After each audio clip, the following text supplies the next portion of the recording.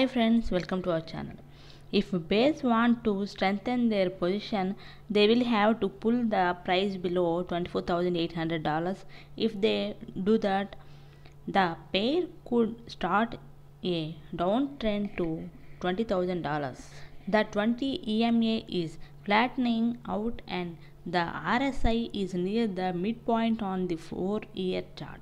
This suggests a balance between supply and demand. If the price crumbles below $25,700, the pair could fall to $25,166 and then to $24,800. On the contrary, if the pair sustains above the moving averages, it will signal that the bulls have absorbed the selling.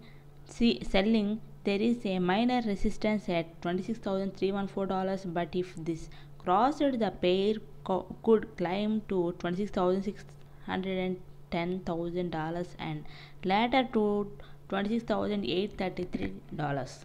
Next, Toncoin price analysis. Toncoin is forming an inverse head and shoulders pattern which will complete on a break and close above $1.53. The gradually upsloping 20-day EMA and the RSI in the positive zone indicate that the path of least resistance is to the upside. If buyers drive the price above $1.53, the TON or USDT pair could start a new uptrend toward the pattern target of $1.91. The bears are likely to have other plans. They will try to guard the $1.53 level and tug the price below the moving averages. If they manage to do that, the pair could decline to $1.25 and eventually to $1.15. The 4-year chart shows that the $1.53 level may prove to be a stiff barrier for the buyers to cross. If the price turns down from this level but rebounds off the 20 EMA, it will suggest that the bulls are buying on minor dips that could improve the odds of a break above $1.53. The pair may then rally to $1.70.